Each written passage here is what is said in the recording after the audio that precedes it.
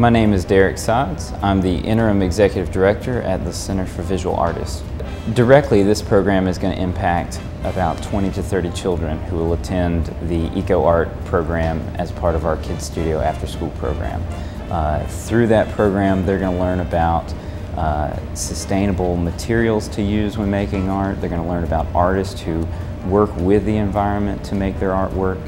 And they're going to learn about the larger impact that what they make and what they create has on the world around them. The money we've received from the Future Fund is going to have a great impact in that it's going to allow us to do the necessary research to make this really ecologically friendly and a sustainable program. So there's going to be a lot of time we're going to have to spend researching best practices and lessons that will benefit the students and then in turn benefit the community and the world around us.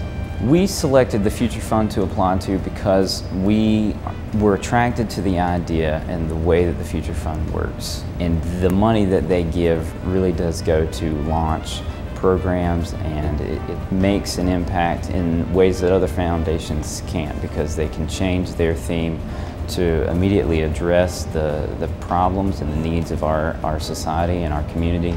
And we think that it's something that's very necessary and very relevant for these times. Thank you, Future Fund.